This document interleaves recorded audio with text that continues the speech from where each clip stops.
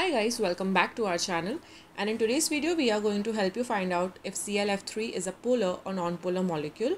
To determine its polarity, we will first look at its lowest structure. Here chlorine atom is forming 3 single bonds with fluorine atoms and has 2 lone pairs of electrons, and this is the lowest structure for ClF3.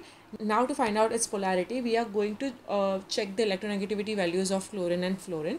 So chlorine has an electronegativity value of 3.19 and for fluorine it is 3.98. So if we calculate the difference, it is higher than 0.4, which means that the bond between chlorine and fluorine is polar. So this is for bonds, right? The bonds that are formed between fluorine and chlorine. But besides that, even if you look at its molecular geometry, the molecular geometry is T-shaped, like the molecule is a T-shaped molecule, and because of the presence of these two lone pairs of electrons, there will be an uneven distribution of charges.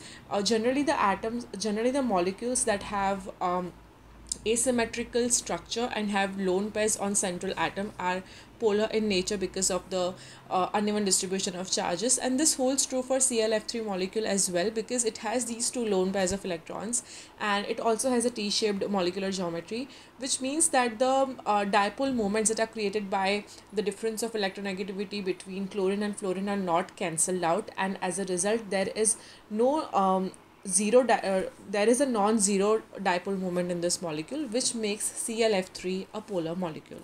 I hope this video helps you to understand the polarity of this molecule, and for more such videos on lowest structure, molecular geometry, polarity of the molecules, make sure to subscribe to our channel, and thanks for watching.